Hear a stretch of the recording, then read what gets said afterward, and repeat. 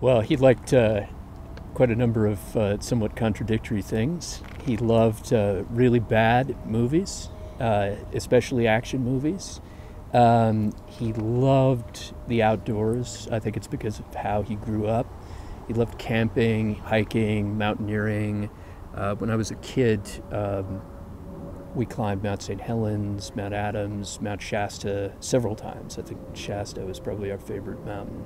Well, in general, I would say the one thing I remember the most is just how much my father would encourage me to try my best and to see how far I could go. He always believed that even though I was a young girl, or a young woman, that I could climb as high or even higher than Tommy.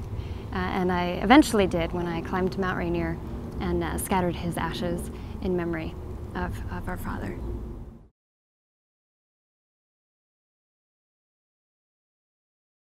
He took his job extremely seriously, both in terms of, the element of protecting the public and indeed helping the people who he prosecuted as well. He viewed them as people too. I mean, he didn't just, think that his job was to put people in jail for the maximum amount of time. He believed in justice. He is one of the few men I know who had the most integrity I've ever seen exhibited in a person and towards others. He was also incredibly loyal and strong.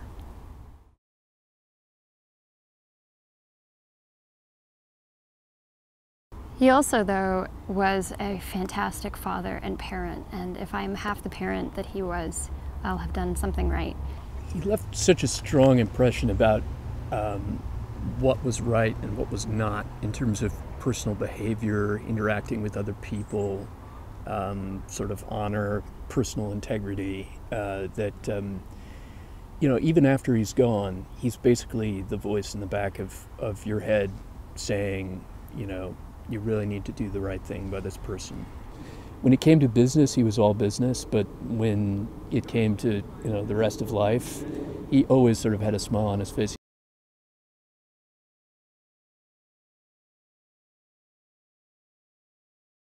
To anyone who has information about our father's murder, I would just ask that they have the courage to come forward.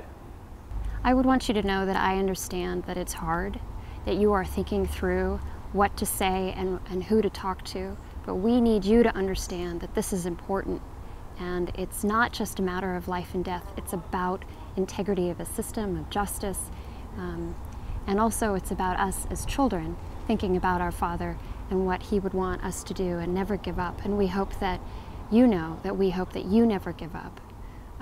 But we also understand if you're afraid, and this is when you need to have courage and do the right thing.